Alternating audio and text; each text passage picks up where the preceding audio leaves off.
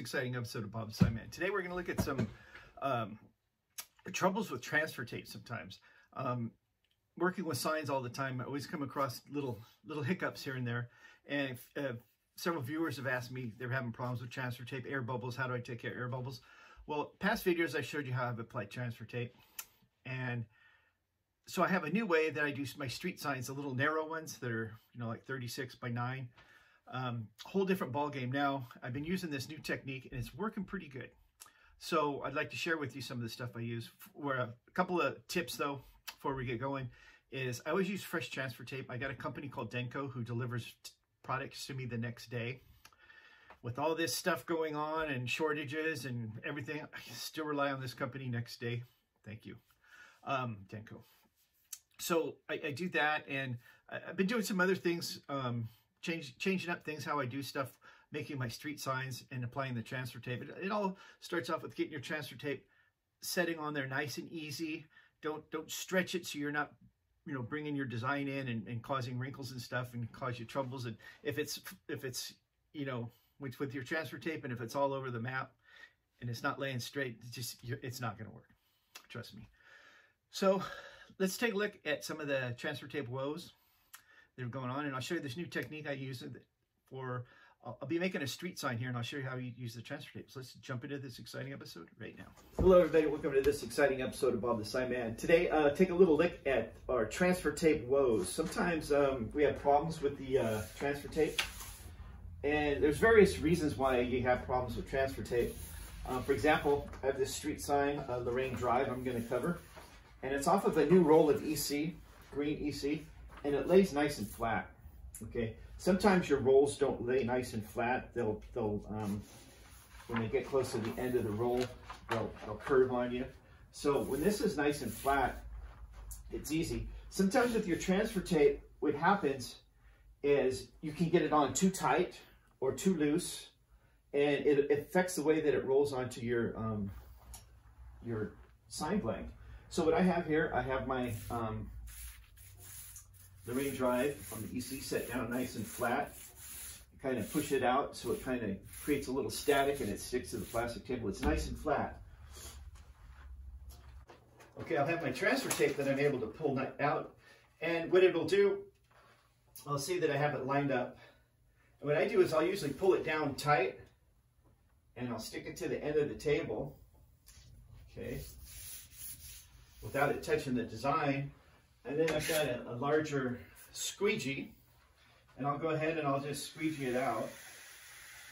It's a nice light pressure.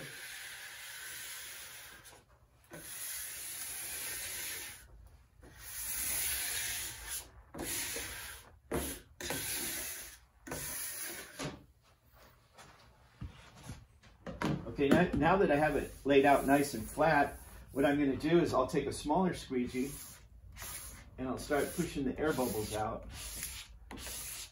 And since I laid it flat this way, I want to work myself, back the same way that I laid it down. And I'm not applying a lot of pressure, because what you want to do is you don't want to make that transfer tape tight on there. And for those of you who are using a digital printer, good for you. This doesn't really affect you, but I'm sure before you started with this, you remember the problem sometimes with the transfer tape.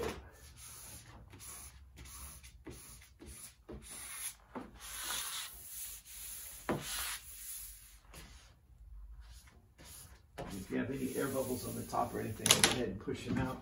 Now what I'll do, cut my transfer tape, I'll flip it over, and I'm going to trim out the sticky transfer tape off of here. Okay, next step, what I'm going to do is I want to apply this to my sign blank. It's a 36-inch sign blank. It's a .125 thickness, and I'm going to do a double side. But before I do that, I've got an oversized sign blank that I've covered with some old DG3 that was kind of left at the end of the roll that was scratched up a little bit. And what I want to do then is take my transfer that I had just made. I want to center it in the middle so it has a nice flat surface. If you try to roll it through the roller, just like this, it's going to curve and it's not going to be very flat. So what I'll do is I go about halfway in the middle, Okay, I'm going to roll it out. You can hear kind of some of the air bubbles pop out. Now I'll roll it back the other way.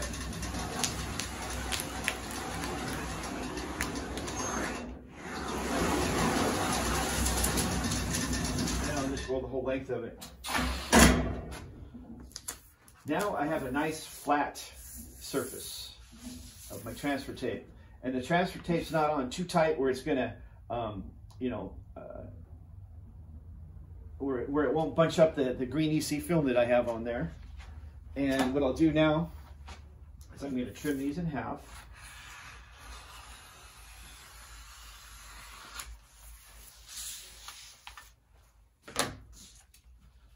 What I usually will do with my sign blank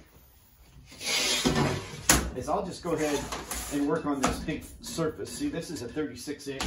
And if I was to go bigger, I would use a bigger sign blank, but I don't have any. I'm just using the 36 for now. And what you're supposed to do is you have a 1/2 inch all the way around. I kind of eyeball these. I've been doing them for a long time now. And I kind of get it just about where I need it. So with these, what I've had is the problem with this EC film. If I go ahead and put it through the roller and I pinch the roller, I roll out part of it and then it seems to go crooked on me. So what I do is I turn the whole thing sideways.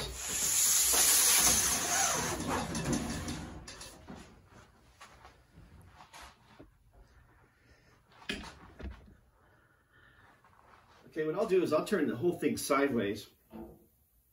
Okay, then I'll pinch it in my roller. Okay, so what I'll do then is I'll take it and I'll fold it in half. If I can get a nice even fold on it, I'll do it. If you can't, you can go ahead and trim the part on, but I just like to kind of tuck it under so it's nice and even. Always be careful not to touch your green EC because you'll leave fingerprints in it. And then what I'll do is I'll just roll it out nice and slow.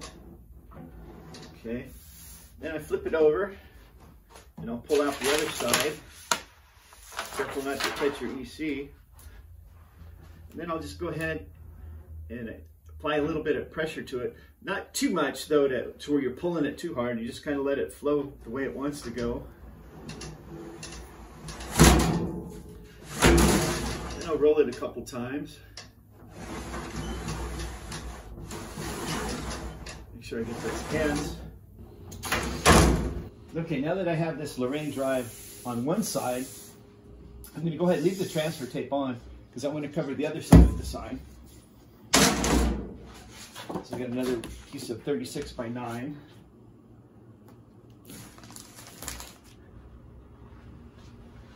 Okay, now what I'm going to do is I'm going to apply the sheeting on the other side. I'm still going to leave the Lorraine drive on, but also what I'm going to do now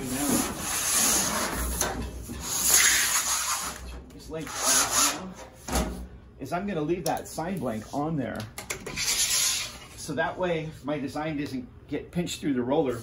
It'll stay nice and flat here and it won't distort or discolor or make some weird patterns. So what I'll do is I'll go ahead and do this side. Okay, what I'll do now is I'm going to trim this side up. Take up all the excess.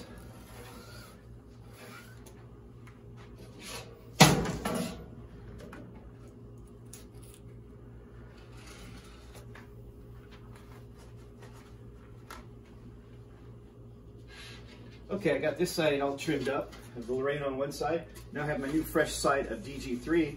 And what I'll do, turn my blank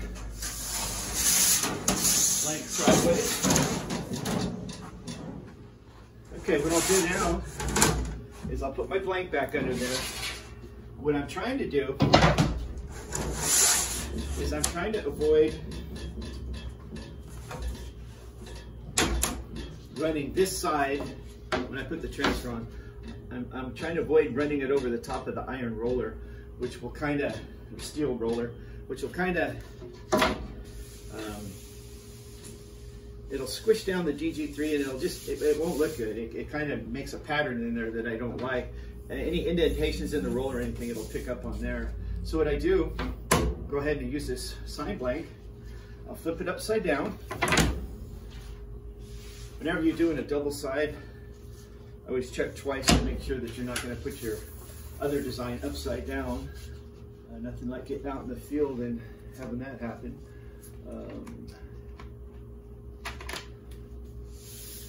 And that looks pretty good. And like I said, what I'll do the same thing. I'm going to turn my design sideways. I always try to center it in the roller as much as I can. And we'll do the same thing again.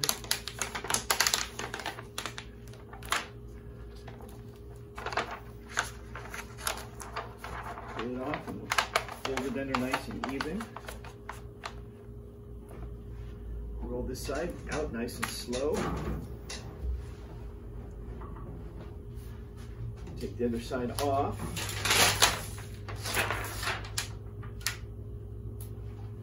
And we'll roll it out nice and slow. And we'll go ahead and just roll it out a few times on.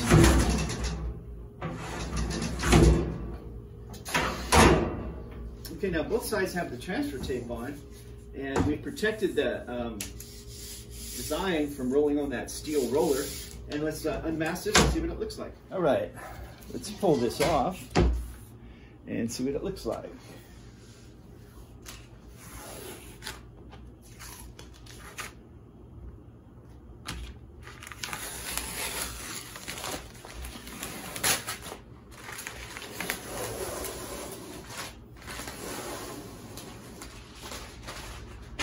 All right. Well, this side turned out absolutely perfect. I mean, there's not an air bubble under there, a wrinkle, anything. I mean, it's just perfect. And we'll see how the other side turns out.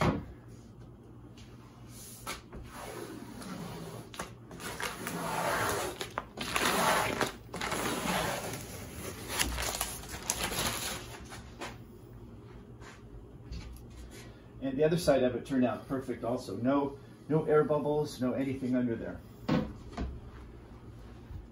Okay, now on our street signs, what we do is I have these printed up. It's our county logo, Napa County, California, with the grape cluster and the hills and the vineyards. It's printed on some engineer grade underneath, and it's reflective. It'll show through. They don't necessarily have to be reflective at night. As long as you can see the street sign, it's mostly for the daytime. And what I do is I just kind of center them in there. And what we've started doing is, this is a 6-inch logo, okay? And what I do is I cut out the circle 6.5 inches, okay? So this will be 6.5 inches and the logo is 6. So it'll give it a little bit of definition around the outside at night too. You can see the circle on there. And it just looks like, I think it looks better with the border around. It doesn't look like a sticker just plastered on the sign like some of our first signs. And what I'll do is I'll put both logos on. And there we have it. So what I think a lot of problems people have with the transfer tape, with leaving wrinkles and stuff, if you try to roll it through the roller like this, I have worse luck because it'll turn on me and it just doesn't work out right. The transfer tape, I don't keep a whole big stock on it because I have this company, Denko, who if I order it today, I'll get it tomorrow. So I'm not so worried about having lots of transfer tape on hand. It seems like the longer you keep it around, it loses some of its stickiness and it starts sticking harder and it's harder to work with. So I keep my transfer tape fresh. I keep my design flat as I can. And if you do have problems with it curling up, sometimes you can take an old sign blank, an oversized sign blank, and put a couple of them and leave it there and put some weight on top of it. Leave it there overnight if you have to, especially like if I'm going to come in Monday and make some signs like today. I could have left it over the weekend. It'll be nice and flat. Try to work your table, run your hand over it, get a little bit of static, and it'll stick periodically to for a little while, it'll stick to your table. Some other tips you can use is just be careful when you lay that transfer tape out. Don't stretch the transfer tape, because then you're gonna, if you stretch the transfer tape, you're gonna, pull in your design a little bit. You want to leave that transfer tape to sit on there nice and even and freely. And basically, and I set my roller for about 80 pounds, And go slow, take your time, and like this sign here, both sides, absolutely perfect. There's no air bubbles or anything in it. Well, there you have it. Another way of applying transfer tape. So what I'm thinking of doing, that blank that I keep turning around and moving, I'm thinking of just making one, since my roller's 48 by 48, and that's about the biggest sign I ever do for street signs. I just might just do a 48 by 48 blank sign and leave it on the table so I don't have to, you know, always move that thing around. I'm trying to keep, when I do those double-sided signs, I want to keep my other side off of that steel roller. But if I'm just making one-sided street signs and stuff, or one-sided traffic signs, you really don't have to worry about that. But watch it, if you ever flip your design over to put something on the other side, you got to protect that other side. So whenever, you know, things aren't working out right or whatever, you know, I always try and try and try. But you've always got one thing you can do. That's right. You can always turn to the side, man. As always, thanks for watching. Catch you on the next episode.